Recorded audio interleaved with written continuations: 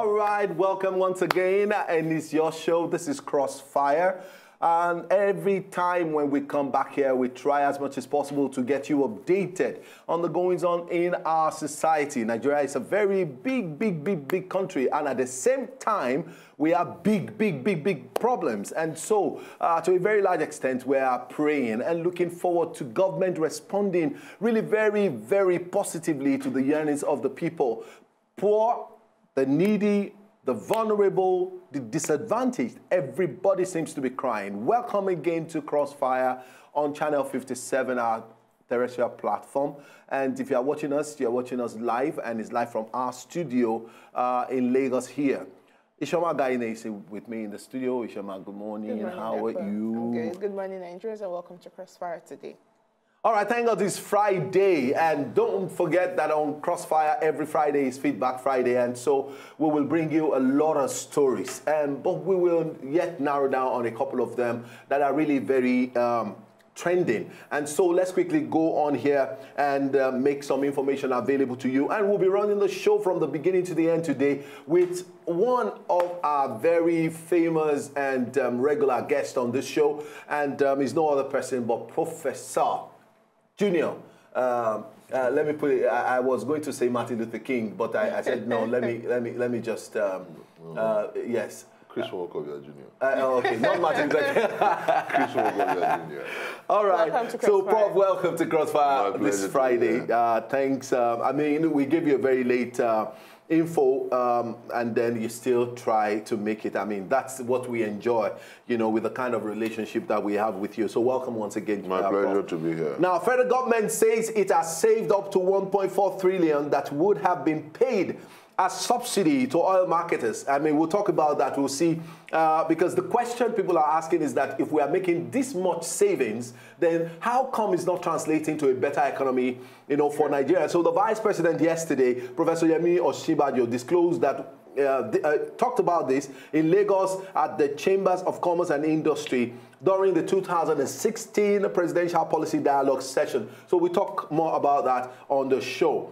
Now, the president yesterday came up saying we are tackling shortages with prudence. Now, President Muhammad Buhari says commitment to transparency and accountability is serving the country. I mean, in serving the country is well, you know, on course, despite the shortages in resources. Now, we are broke. We're in recession. That was the last statement I heard the Minister for Finance, Kemi Adeosun, saying this to lawmakers the last time she visited. And so while receiving the United Nations Population Fund Executive Director and UN Secretary General of the United Nations, Professor Babatunde Oshotimehin, the president said it has been a very difficult year for Nigerians, and yet his government is not doing anything to create or to provide a palliative measure for the economy so that people at least can feed and live a normal life. Now, this is really very interesting. You will remember when we talk about INEC or NEC, Maurice Iwu, Arishe, Oduaga, 63 others are pool offenders. So a bold step towards sanitizing the electoral process was taken yesterday with the indictment of 66 individuals and organizations allegedly involved in pool crimes in 2007 and 2011. So maybe finally, as we'll be talking today, even on Crossfire, really and truly, we'll be talking about delayed justice. Why is justice delayed really and truly for very big Nigerians? Let me put it that way. I don't, you know, they have big names, they occupy big positions, and at the same time, you know, we have a lot of crimes that they have committed or allegations hanging on them, and they are still, I mean, nothing seems to be happening. Let's give them more stories. It's Feedback Friday. Reform Niger Delta Avengers. That's what Jonathan is saying. But meanwhile, while everything is geared towards ensuring that there's a proper engagement of the Niger Delta Avengers, we have information in the public space that we have all other groups springing up, you know, as much as the government is making effort to engage the few ones that have been identified, but we have it reliably told that we have more groups that are, or more youths that are regrouping and forming other groups and making it difficult for the president to deal with. Maybe because they feel that now that the government is ready to talk, it's high time that they all took their share. And anyway, before we go on our first break, let's quickly tell you that Boko Haram, that have been supposedly technically, won or probably disarmed or, but defeated. Yes, defeated. We still have a lot of activities around them. We'll go on a short break now. When we come back, we'll go into a few more stories and then we throw a lot of analysis on some of these stories. We'll be right back after this.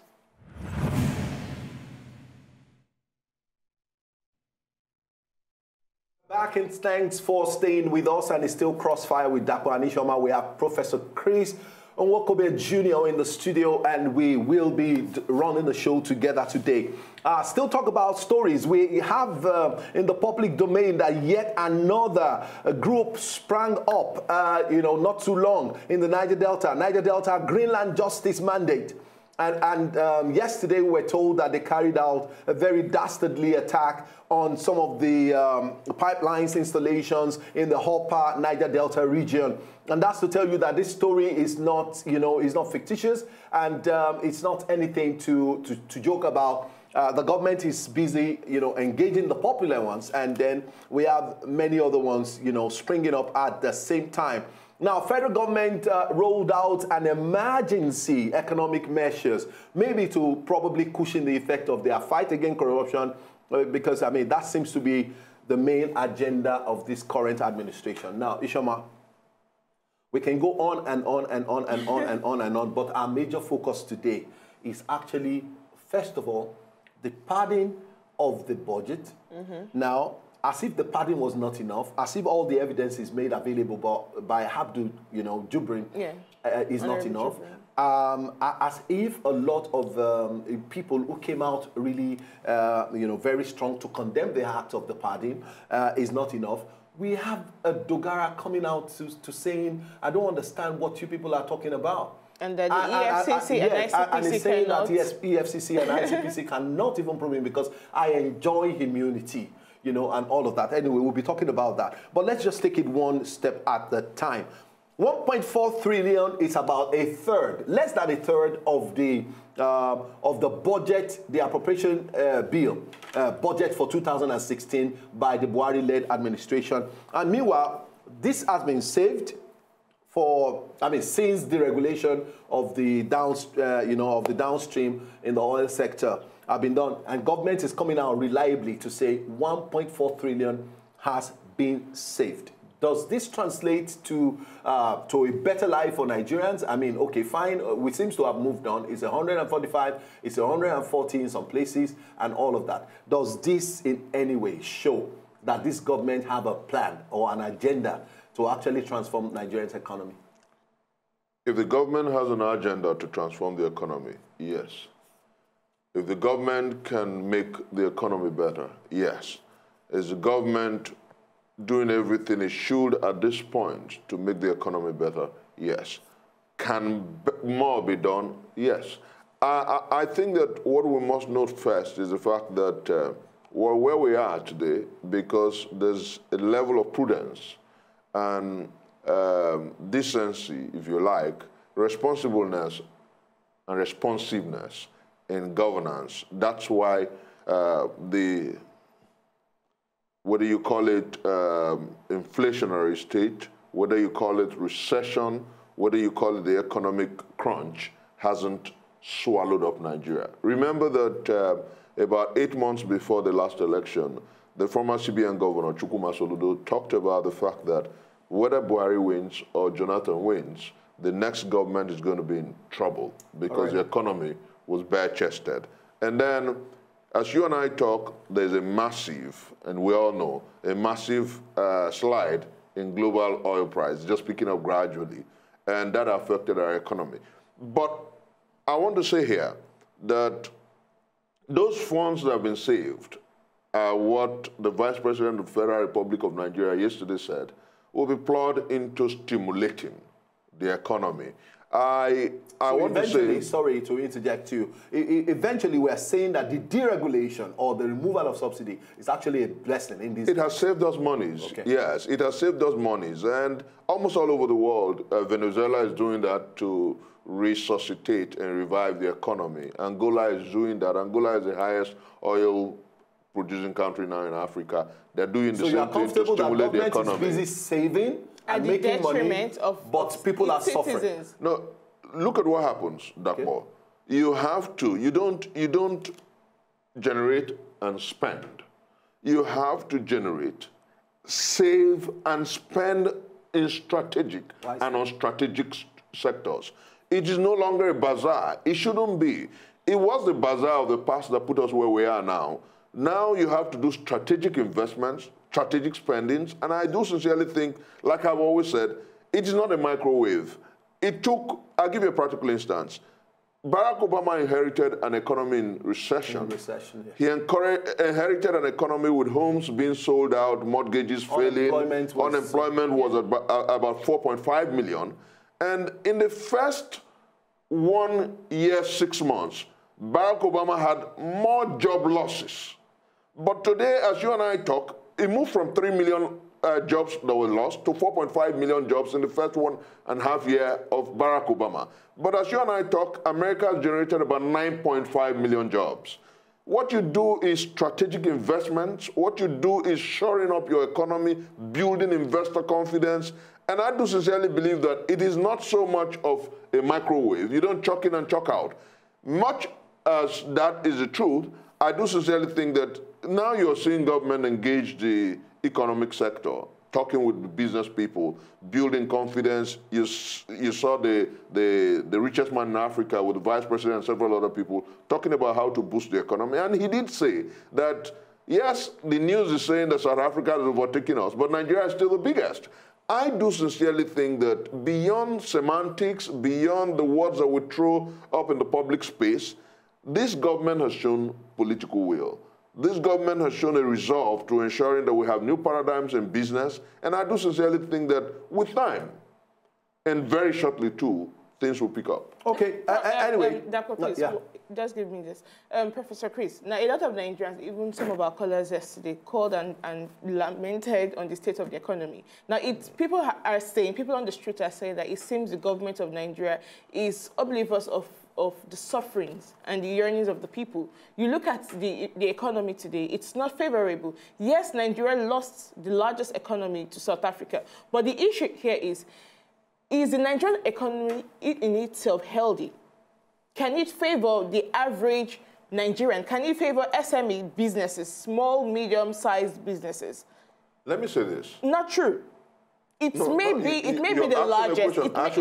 It may be the largest, but is it really helping the Nigerian individual get to that place of rest which this government promised? And a lot of people are asking and wondering, why do we still have the current CBN governor still seated there? Because a lot of people are saying that it seems like he lacks policy direction, he lacks focus on certain things he should do to move the economy forward.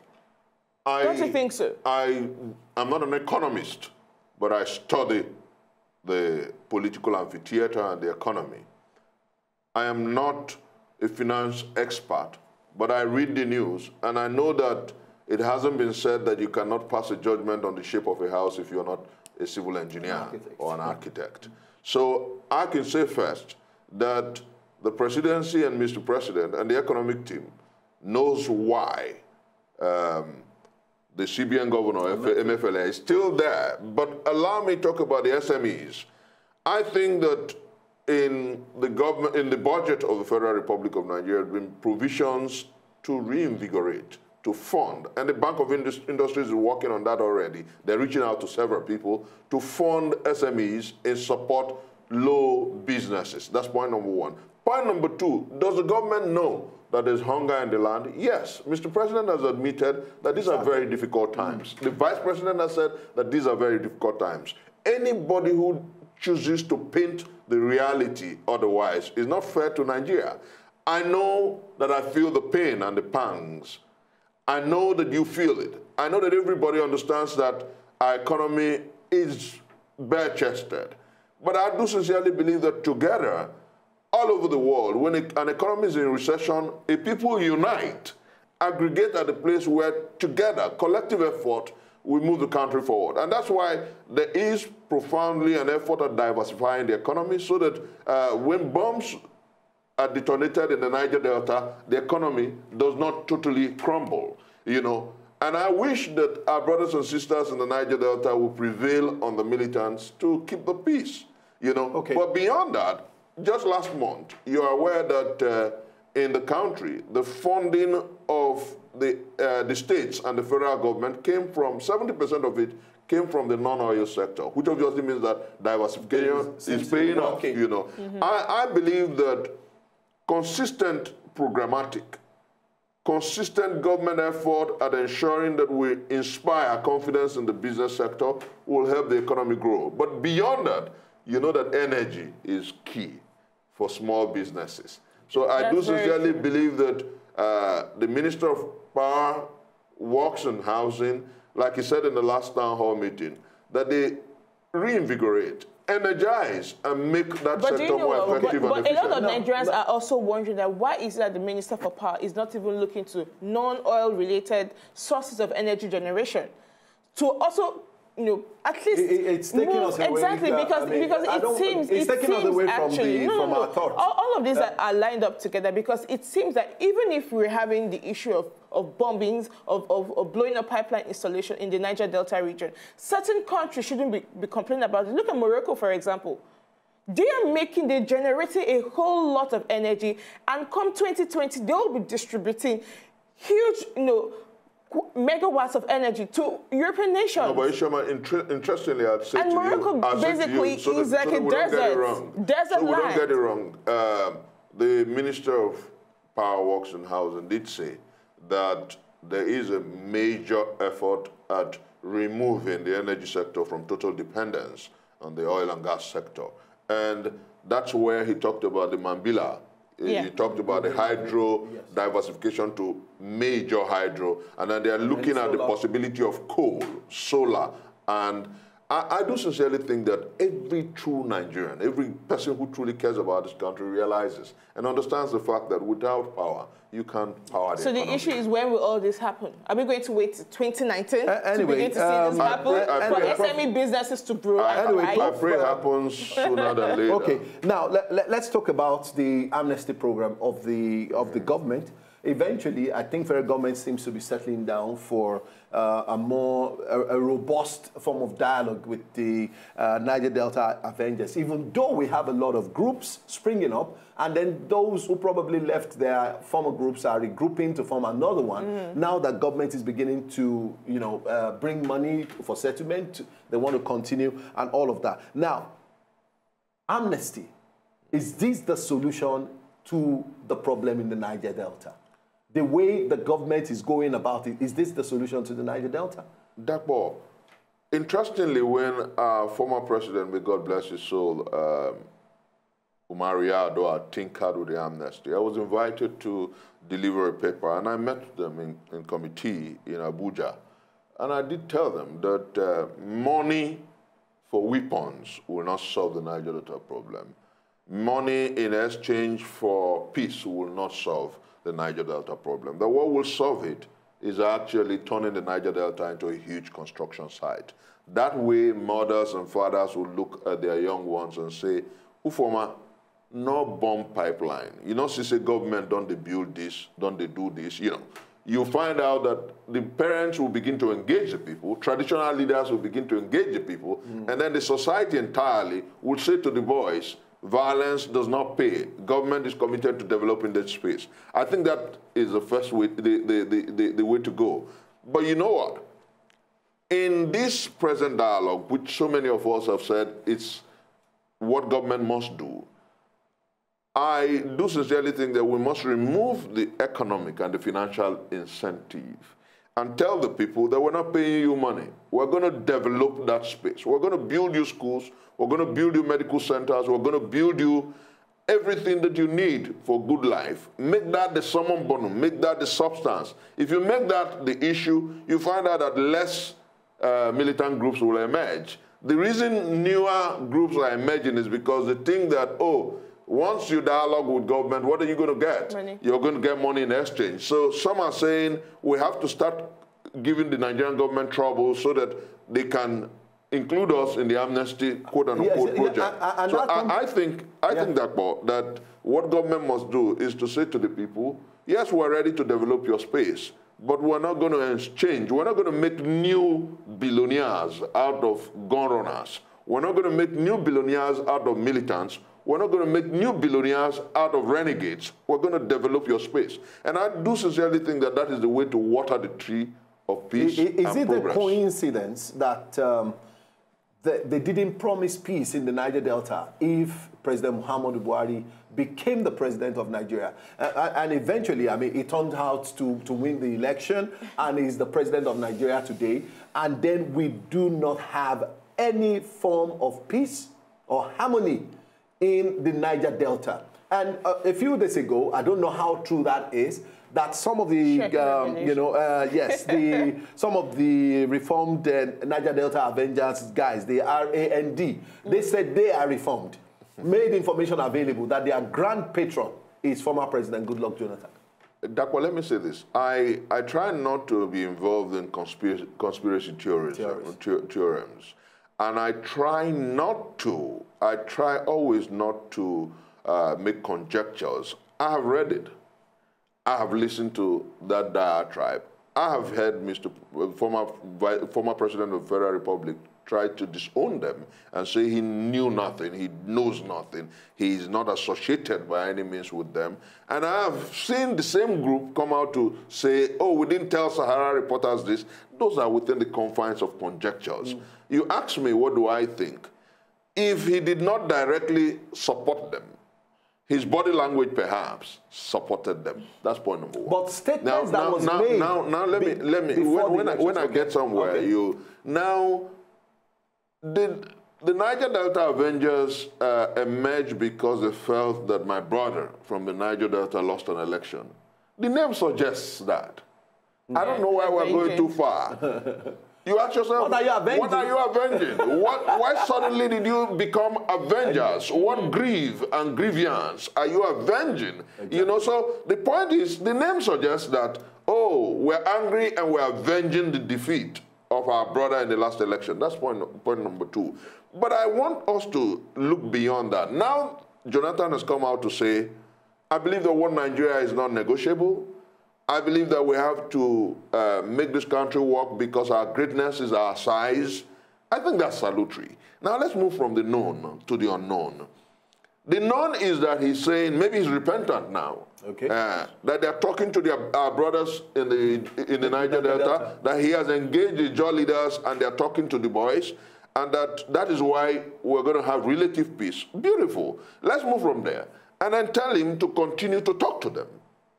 And then tell him to impress it on them that the more they blow up oil pipelines, they mess up the flora and the fauna of the Niger Delta space first. Yes. They make the territory like Olubiri uninhabitable, and then they make the life expectancy in that region terrible. All these three affects the people first. And then before the economy of the Nigerian enterprise atrophies. So I think that the chief thing we must do is, those who are applauding the Niger Delta Avengers and those who are blowing up pipeline, lose sight of the fact that the chief beneficiaries, quote and unquote, of the rot are the same people who have been dealt with savagely. Yes. The collateral damage that oil spillage, that pipeline explosions, causes the Niger Delta far outweighs what it causes the Nigerian enterprise. Because, Dakbo, as you and I talk, the world is looking at clean energy. America is talking about possibilities of not buying oil from anywhere in the next 10 years because they want to ride cars on gas, on benzene, on water. They want to use electricity to drive cars. So when we talk about this, our brothers must realize that first, the lives and the safety of the people in the Niger Delta should be primary. And then second, allowing the Nigerian enterprise space to develop that region should be the chief determination, chief expectation of the people. So dialogue must be encouraged by all and sundry. Georgia over World War should be the anthem in the Niger Delta, and then Mr. President, indeed, and those who are negotiating with these people must make them understand that no longer will government give you money in exchange for weapons. Government will give you development in exchange for peace. Now, when you say development, please, I recall also that during the elections, the APC talked about the petroleum industry bill and said that it was going to look into it and make sure that they pass it speedily, because the fundamentals, the idea, the brain behind the PIB bill is also to bring peace and development to the Niger Delta region, which coincides also with some of the agitations by some of the militants. Why is the APC sleeping on the passage of the PIB bill? I think that the word isn't sleeping. What is the National Assembly doing in terms of the PIB? Point number one. Then point number two, the National Assembly, because I've been in the press, let's locate it properly. It's a national bill. It's a national bill before the National Assembly. The headship of the National Assembly are members of the national bill. It's not a party bill. Let me it's not a party-sponsored bill. It's a national bill. The headship of the National Assembly are members of the APC. And I recall also that this was a fundamental campaign promise to the Nigerian people. All right, still talking about the IP. Professor, still talking about the PI bill. We will go on a short break now. When we come back, we will narrow down on that and discuss it in full. We'll be right back after this. Don't go nowhere.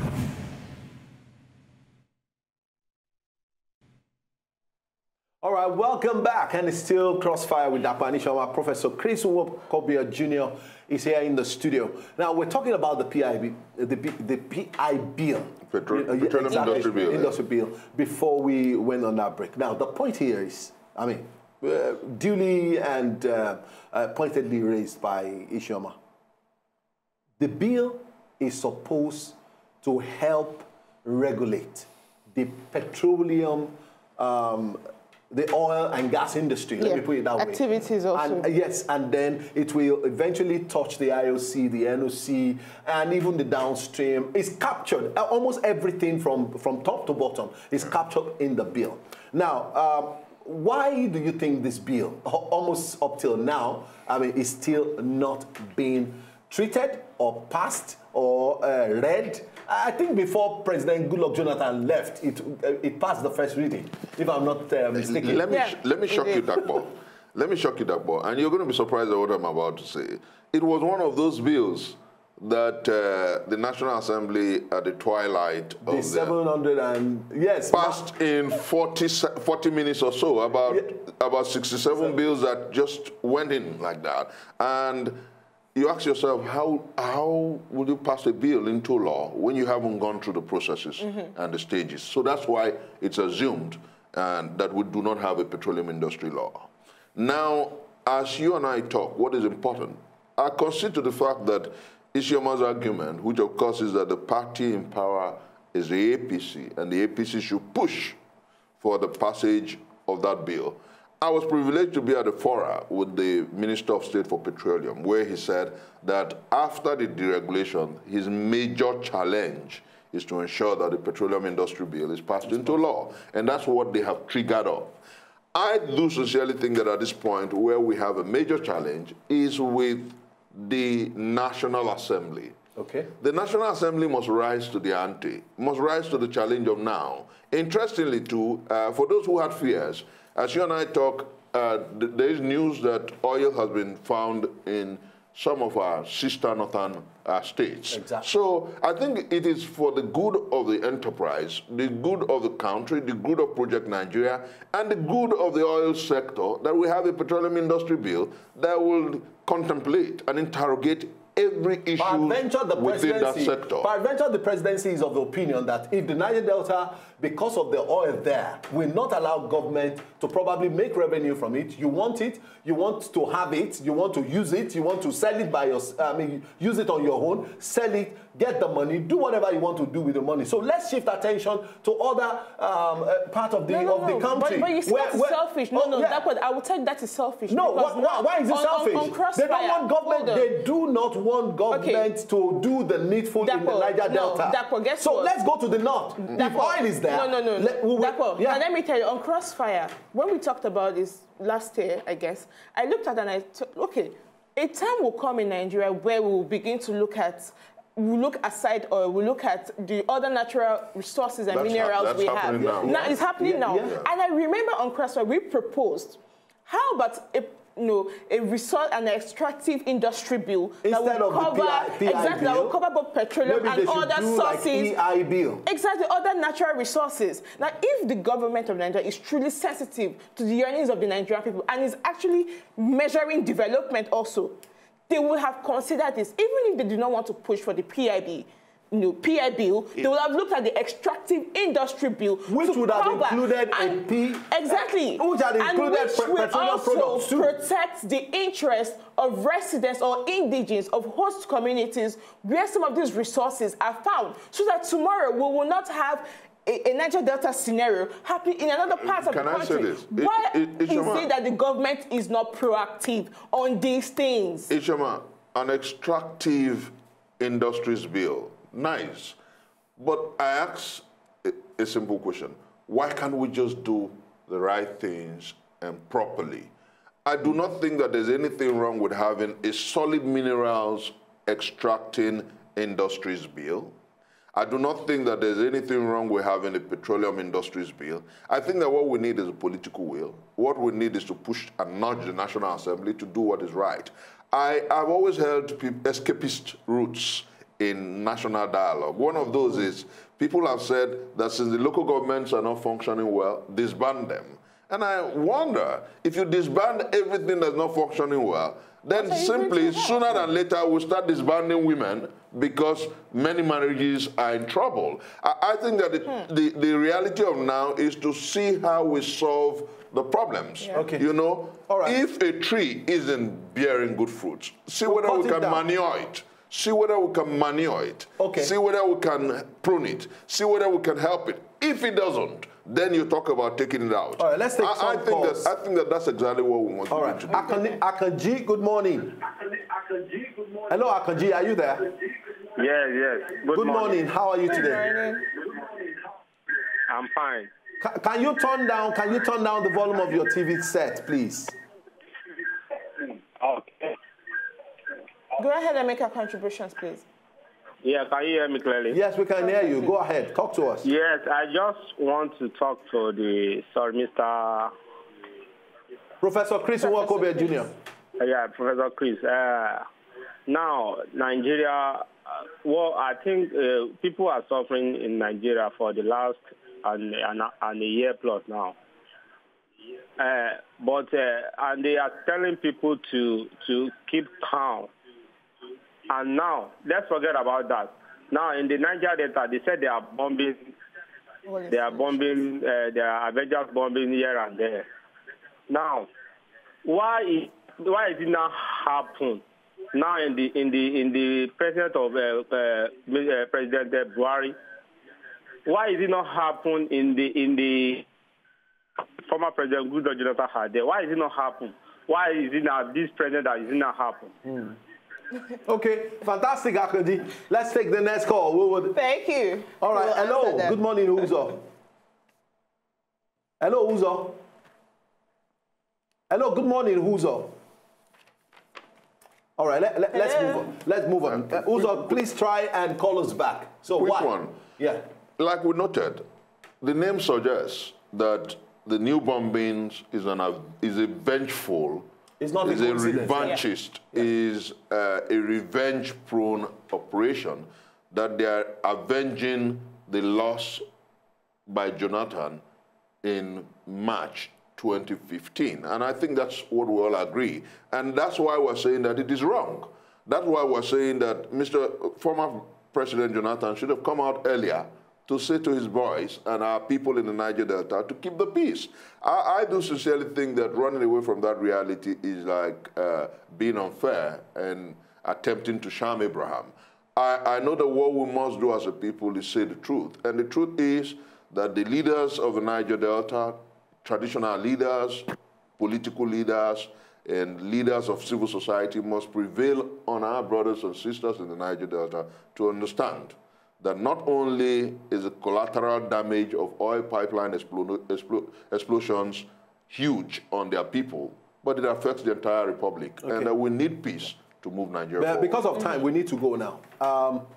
Prof, you are very given to grammar. You are very given to a lot of grammar, and I know you will. It will be very easy for you to help to define what padding is. You know, I am familiar with the word pad. You know, but this time around, the usage and the operation and the interpretation, you know, it's really, you know, it's really going into record that we have a very major problem, because our children probably in the future will grow to understand that some of these words exist and these are ways to use them. If you get what I'm trying to say.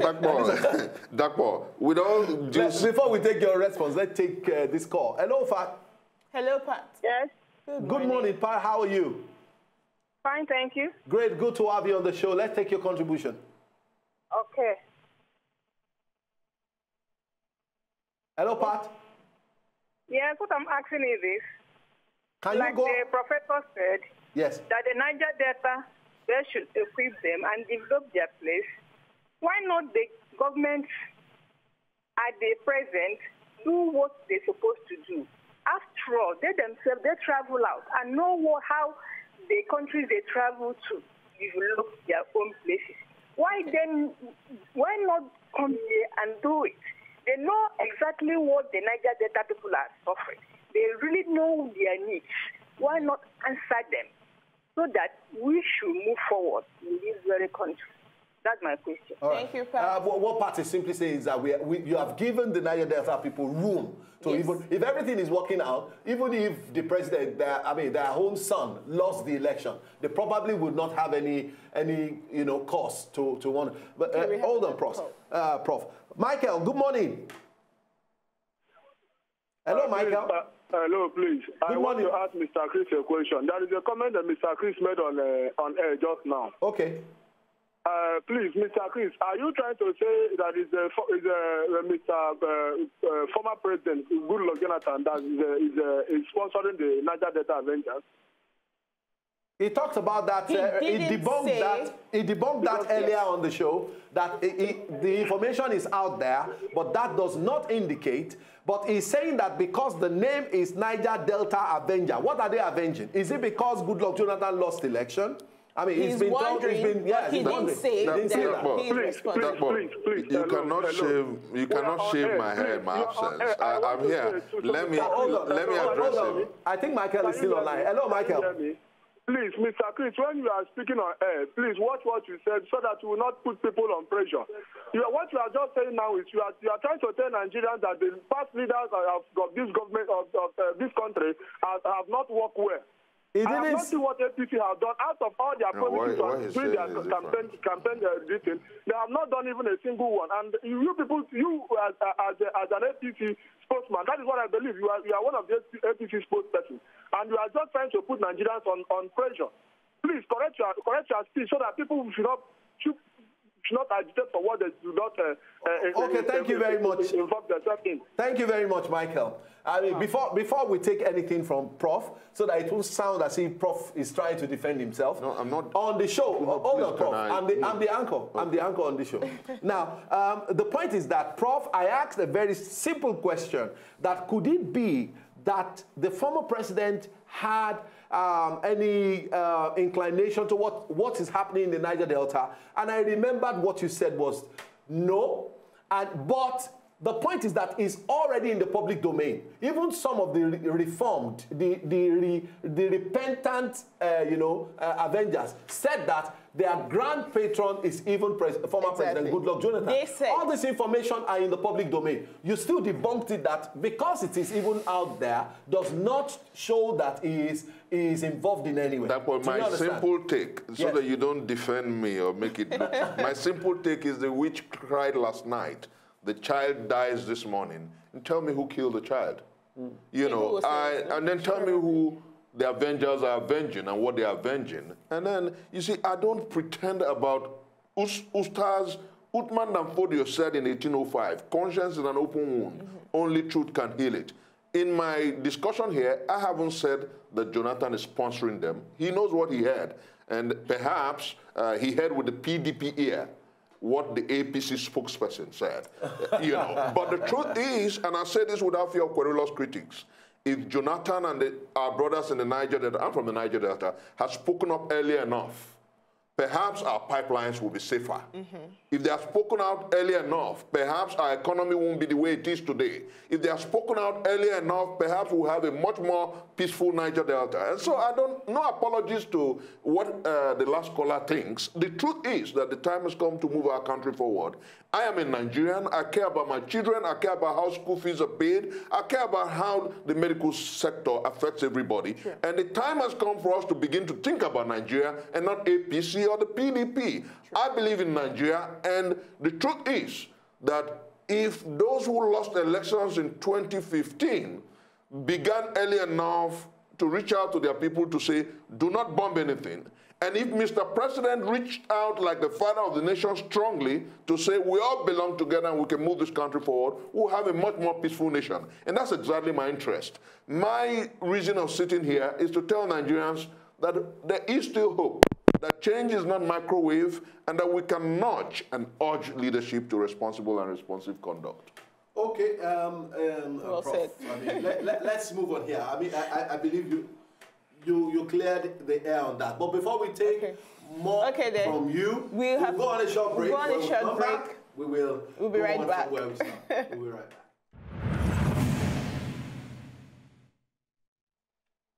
All right, we're back, and thank God it's Friday. In any moment from now, we will be, going off the show. But we still have a couple of minutes, and we have more stories to talk about on the show. We still have Professor Chris Nwokobi Jr. in the studio, and Ishoma is still very much Tanda Gidigbari in the studio too. I mean, if you know what I mean. Now, Prof, what is padding?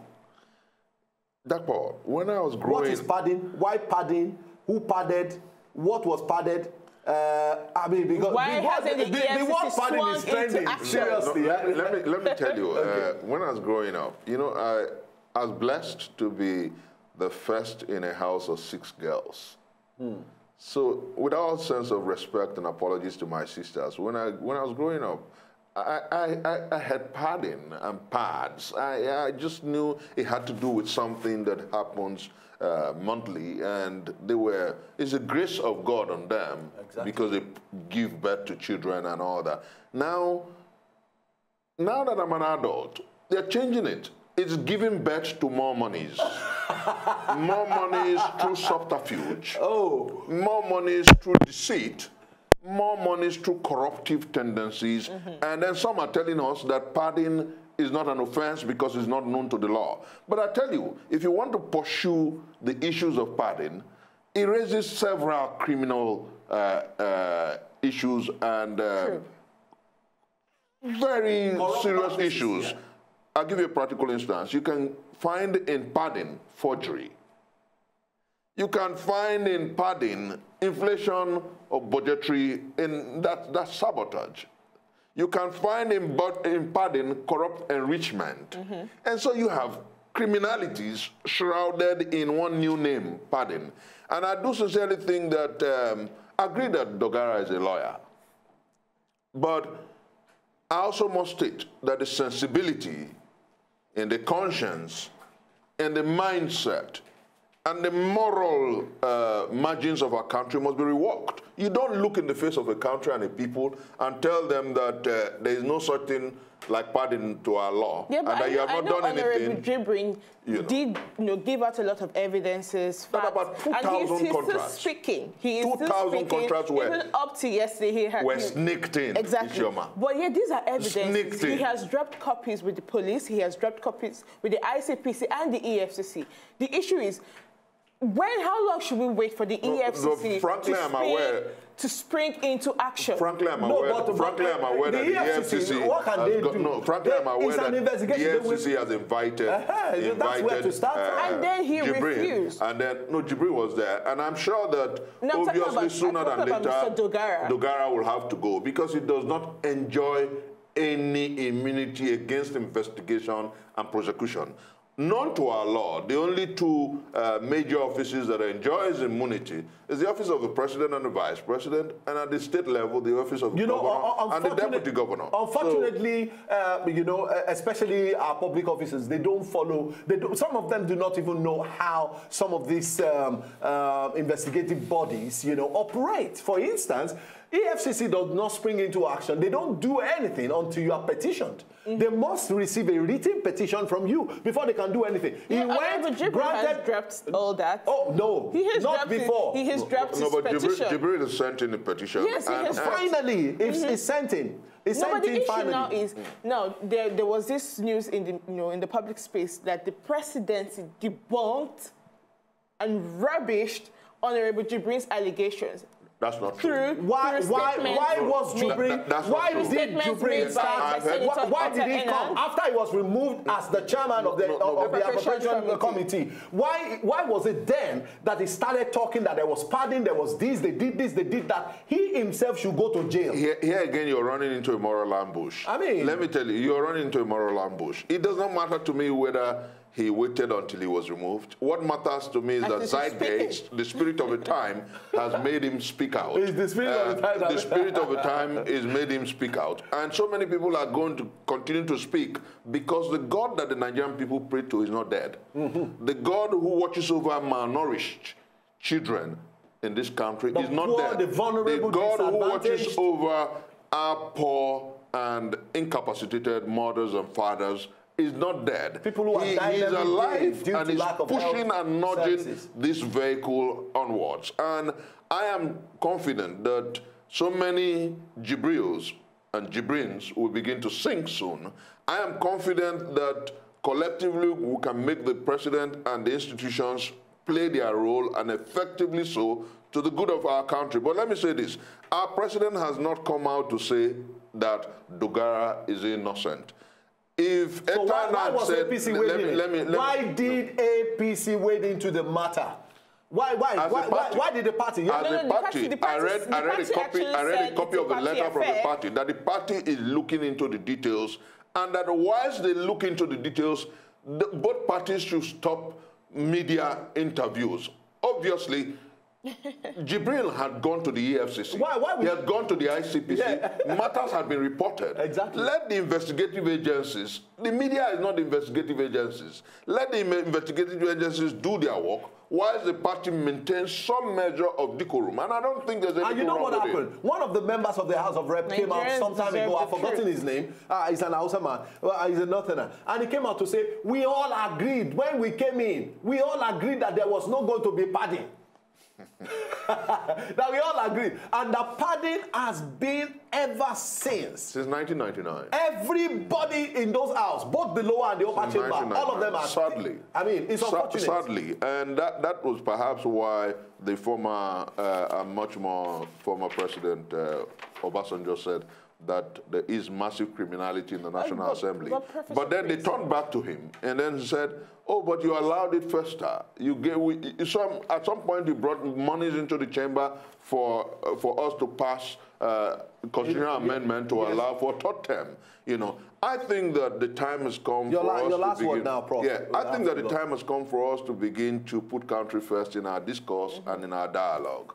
I know that some still feel bitter about the last election. Some would rather see Nigeria from the prism of the PDP Some would rather see Nigeria from the prism of the APC. But the truth is that our children who are in school, our mothers and our fathers see Nigeria as Nigeria. They are not partisan. And so we must begin to think about how we move this country forward. All right. I am opposed to conflict and violence in the Niger Delta. I believe that as a people we can make that space safer.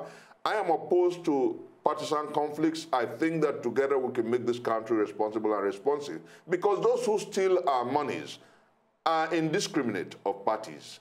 Those who loot our collective patrimonies are indiscriminate of parties. Those who mess up our collective morality are indiscriminate of parties. So to fix Nigeria, we must be indiscriminate. All right, thank you everyone for being a part of our show today. We will be back next week with fantastic episodes as usual. Do join us. Stay out of trouble. God bless Nigeria. And be patriotic.